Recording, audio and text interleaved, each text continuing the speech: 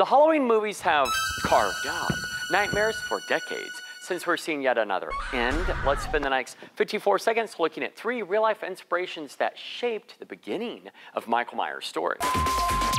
Halloween became a breakout hit in 1978 for John Carpenter. Though it's a fictional story, a college experience led the horror maestro to base the boogeyman off a real teenage boy he saw on his class trip to a Kentucky institution, saying the young patient had dark, soulless eyes and an emotionless face that inspired this Dr. Loomis description of Michael. The devil's eyes. Carpenter stated that all towns have haunted houses or something like it, so he made the Myers home to serve that purpose, where everybody talked about its dark secrets while avoiding it. Celtic tradition of Samhain intrigued Carpenter and collaborator Deborah Hill with the belief that tortured souls come out on Halloween to wreak havoc on the living, which describes almost supernatural-like abilities of our masked villain. What's your favorite part of Michael Myers' origin story? Slash away in the comments below, but for now, that is a minute.